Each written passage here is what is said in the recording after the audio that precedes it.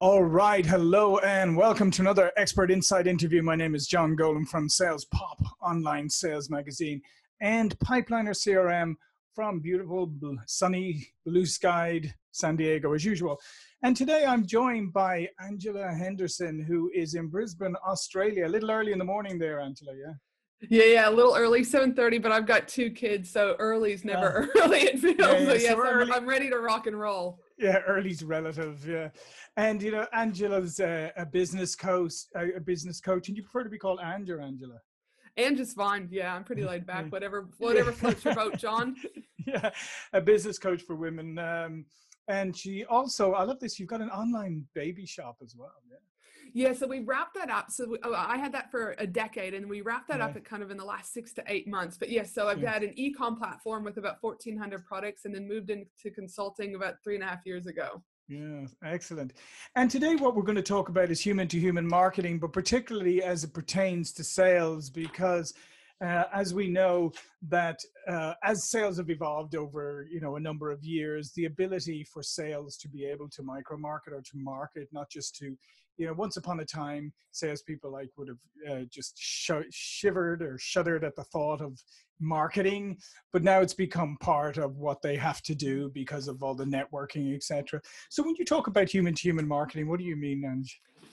Well, human-to-human marketing is the experience and interaction one faces with a particular brand. Obviously, a lot of times in this particular space, we hear a lot about B2B and B2C, and I think there's still relevance with both of those. But I do believe that people need to start thinking about, if they are those, cohorts, how do you infuse human-to-human, or some people will call it people-to-people, depending on where you are in the world, and that interaction and experience. Because without that, I think you're going to get really left behind in today's current climate. People really want to know that they're not just being treated like a transaction, that they are actually, when I always giggle, studies, most recent studies show, John, that your customers are human, right? And people forget that this is the case, right? Like they just are like next transaction. And I get when we're in the infancy stage and startup stages that we are just trying to stay afloat. But the sooner organizations can start to understand the essence of treating people like humans and to infusing that experience and interaction, you're going to be able to disrupt everyone else. Yeah, and it's funny, isn't it? I mean, it's kind of ironic, the fact that treating people like they're people, and that the fact that you're selling and marketing to people can differentiate you. It's quite ironic. But I also think, Andrew, if you think about during this period right now of what we're in, is I think this had started pre the pandemic, is that people were craving more and more some kind of human relationship, some kind of human interaction. And I think that's been multiplied by 1,000 now because of the situation we've been through. So I think it stands to reason that people should really start considering that, and salespeople particularly should start considering how much the relationship part still matters, and maybe matters more than ever. I do agree with that. And I also think if you look at a traditional sales process, for example, you've got the prospect, you qualify, you present, you overcome objections, you close, you follow up, and maybe you provide some customer service. And I don't know if you've ever read the book, The Go-Giver by, I'm just trying to think, Bob Burg and John David Mann, but they talk about their sales process as it being slightly different. And they talk about create value, touch people's lives, build networks, be real, stay open, and you will become profitable, right? And so again, though, it can feel very counterintuitive because everyone's telling us we must do it the old traditional sales way. But if you start to infuse some of what they talk about in the Go-Giver book, and about really, again, that human to human element, it seems like it's a no-brainer. It just feels very uncomfortable, I guess, because it's pretty much the opposite of what we've all been taught. Yeah, no, it is. And it's interesting. Yeah, we've had Bob Burg speak at one of our events, and also the name escapes me now, the guy who used to have the Go-Giver franchise down there in Australia. Oh gosh, I'm not too sure about that, but yes, no. Yeah. I love Bob Burg. Yeah, so we're very familiar with that. And but to your point, I think now is the time to get a little uncomfortable and a little bit counterintuitive coming out of this, because I do think it's, there's somewhat of a reset going on, and I think coming out of this, I think people are going to be a little bit more open and a little bit more sensitive at the same time. I totally agree. And I think it's also a wonderful opportunity from a sales point is that so often we're told that we must sell high ticket items all the Hmm. time. And I'm not disputing that there's a place for high ticket items. I too have them, my one-to-one coaching, my masterminds. Hmm. But there comes also, I think for me personally, was this has allowed me to look at what other lower ticket items could I potentially be offering to get more people, not only to be able to help them during the current climate, but equally to get them into my ecosystem. Because when you take anyone, right, from a cold client, then obviously a warm client, and then they're buying from you, even if it's a $7 offer, even if it's a $20 offer or a $500 offer, they still are going to take notice. You're still Hmm. helping them, but equally they're going to take more notice of you. Whereas freebies, I think there's a space for freebies from an organic growth plate. But people also have to remember, I don't know about you, but if I download a freebie, it goes into my resource file and I draw on it Hmm. when I need it. It's not Yes. necessarily something that I'm opening and consuming right away. So I think for me personally, COVID has given me that opportunity to really reflect on my offerings and how I can incorporate more people into my ecosystem at a lower cost point.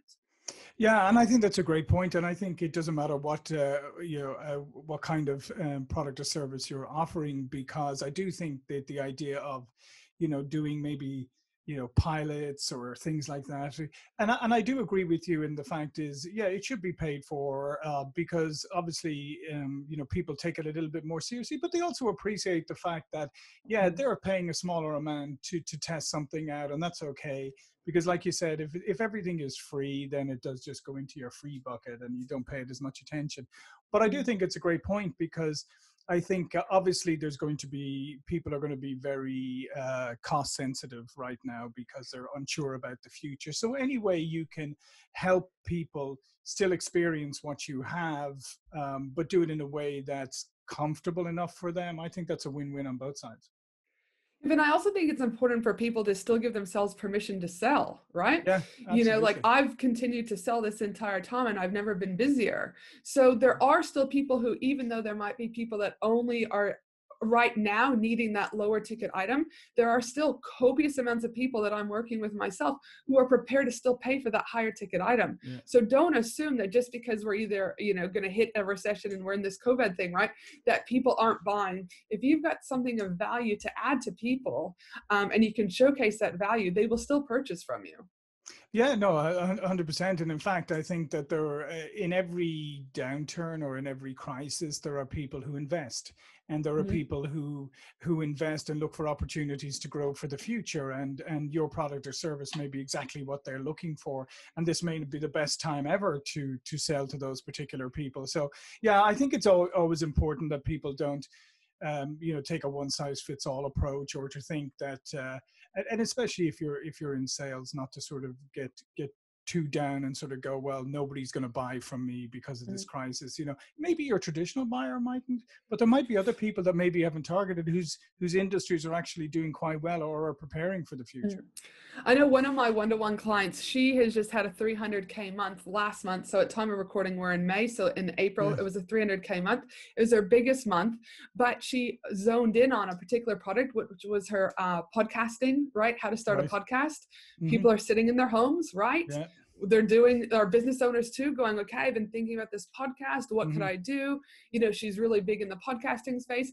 She launched a $197 product, right? Flip that into 300K. Now, granted, she probably would have spent, we have the exact figures, but Sure. probably give or take half of that in ad spend, right? But still, half of that profitability on an e-product that is going to help all Yeah. these people launch their podcasts in a time of need. Like, I mean, that's a pretty good thing. It still shows that there's need out there. No, it absolutely, and like you're saying, it's like it's being creative and it's finding the right product fit for right now. And as I said, it may take you looking at your traditional customers and going, okay, this is maybe a segment that's probably not going to be spending right now, but here's another group that I've never really focused on, and they seem to have. So adapting and I think being agile. I mean, it's all about being agile, isn't it? And also, I think agility also comes from, thinking outside the box. And there's a Mhm. thing that I've heard about for a long time, but really in the US, Ellie, I never say her last name right, but it's BJ. E-R-K. It sounds like jerk, but it's bajork. Like, it's really weird. But anyways, Ali, phenomenal lady. She's kind of coined this term, the tiny offer. It's been around for years, but more so it's just getting kind of named out in the US around tiny offer. But you take a $7 offer. So for example, I've got my 7 days Instagram, 30 days of Instagram content. Then when they get to the sales page, there's a bump there. So the bump there is a $17 graphics, Instagram graphics. Because if you've got the content, you obviously need the graphics to then marry it up. And then the OTO, the one-time offer. So instead of it going to a thank you page, it goes to a one-time offer page, where then is sitting my Instagram mastery course for business owners, where it's like 8 modules, 4, freebies, and that's going for $77. So some people, yes, are only buying the $7 because that's all they need now. But I've given them 2 other options that they potentially can choose throughout that sales process, right? So again, it's about thinking outside the box and how you can string a few products together to complement each other and increase your total cost per cart. Yeah, no, absolutely, and I think that's a great point, and I think you can do the same in kind of B2B sales as well.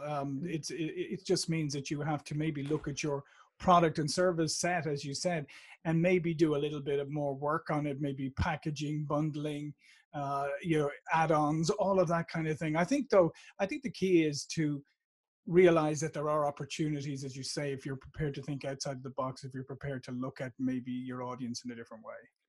Yes, 100%. There's always opportunity if you choose to look for the opportunity, right? So again, I think that comes down to mindset. I do see a few people kind of mindset a little bit wobbly, but regardless if we're in a pandemic or not, is every morning we get to wake up and we get to choose what we do or not and how we look at the world, right? So if you look for opportunity, you're going to find an opportunity, right? If you choose not to, well, you're probably going to sit there, in your undies watching Netflix, right? So let the choice be yours.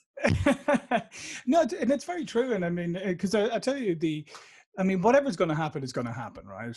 That's just the reality of it. And a wise person once told myself and my wife is that, like, if something is in the future, you have 2 choices. You can say, oh, it's going to be awful, it's not going to work out. Say you have an appointment next week, oh yeah, it's not going to, they're really difficult, I don't know how it's going to go. So you can spend a week negative, or you can say it's going to be fantastic, and you can spend a week positive. Now, even if it turns out bad in the end, hey, you just had a positive week at leading exactly up. right. It's That's still so much 7 better. days is still bringing happiness into your world, right? Exactly. And I think we have to kind of do the same thing right now in some ways. But I also think with sales, right? So for example, as I threw up one of my 7 to 17 to whatever offers, and it didn't work. So then as someone, I go, okay, well, oh, poor me. No, yes, it still sucked, right? Yeah. But it's about being able to adapt. It's about testing. And I feel like in our current environment, that's what I feel like we need to at least be exploring. I hate when people say you must do this. I think people need to explore is that, adapt to the current environment, adapt what your business needs to look like, adapt to what your clients need, right? We're here to serve them, not the other way around. So too often I find businesses are driven by ego, but if you remember that your people are humans, right? And that they need something from you, if you can present that to them, you're going to become profitable.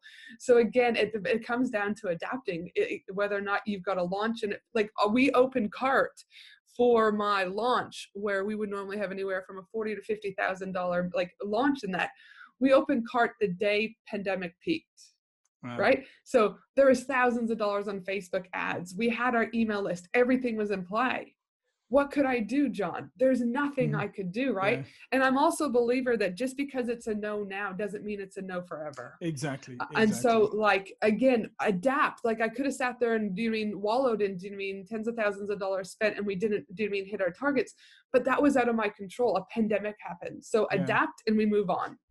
Yeah, no, I love that because sometimes the timing's just off and it's just nothing you can do about it, and you just have to regroup. And to your point, also you have to test and figure out whether you're doing the right things. But also, I do think that people remember, as you said, just because it's a no now doesn't mean it's a no in the future. I think people remember the experience that they had, even if they didn't want to buy at the time, or if it's something they couldn't buy, they still remember how you made them feel.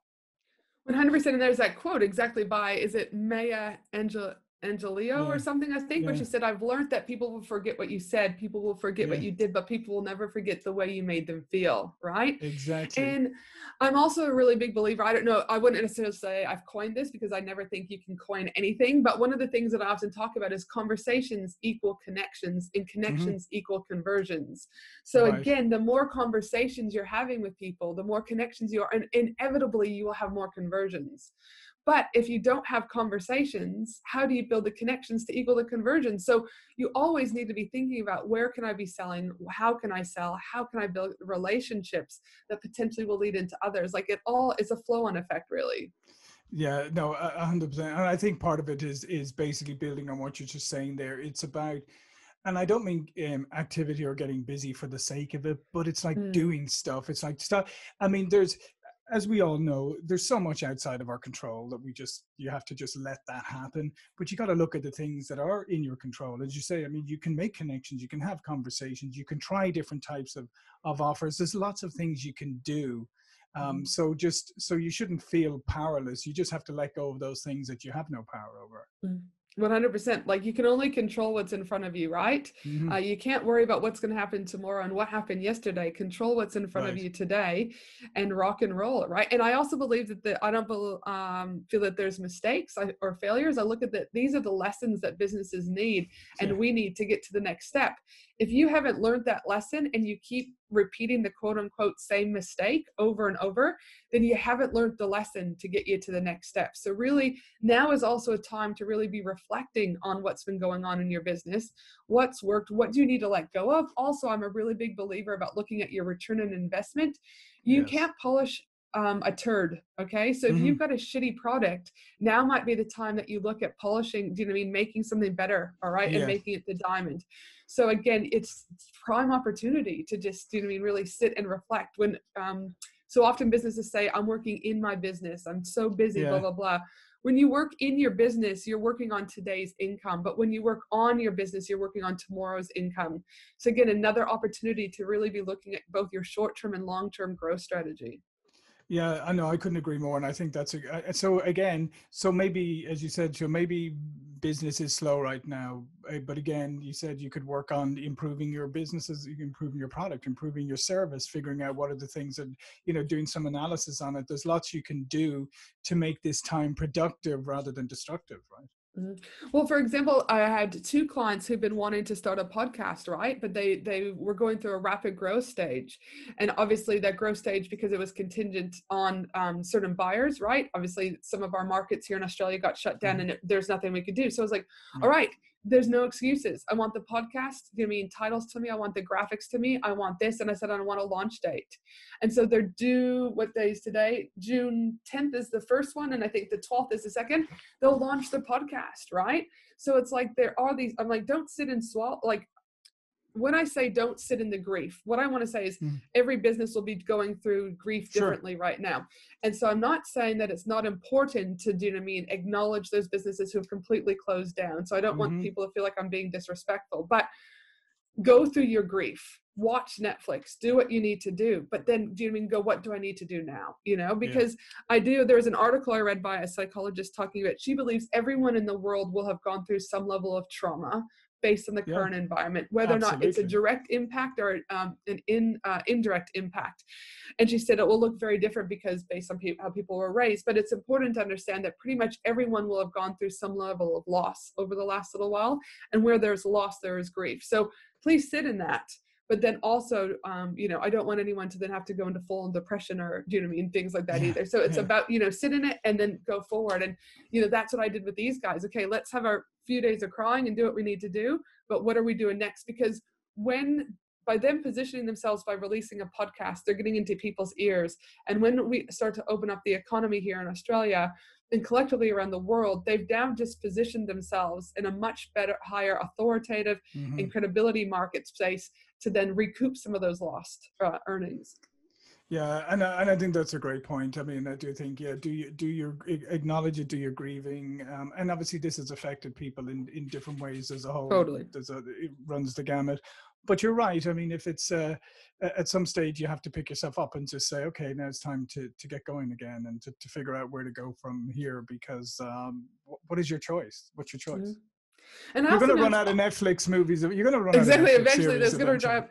Yeah. But I also know, like, one of my clients, because of the current environment though, and she's still been working on growing her business, but because her mind goes so fast and she likes things, one of the things I said to her was, I said, do you need to get out and get a job during the time? Mm-hmm. And she was like, oh, what do you mean by that? Like, I have a business, right? Yeah. And I think it's important that there's so much pressure that, oh my, if you go and get a job, that it means you're a failure. Where I'm a very big believer is, like, maybe you need to get a job to help with your mental health and keep you on track. Yeah. Maybe you need to get a job to fund the next launch. I don't know what that looks like. But so for her, it's like they were just packing shelves here. So because everything closed down for her business. And so she went from being super busy to doing absolutely nothing.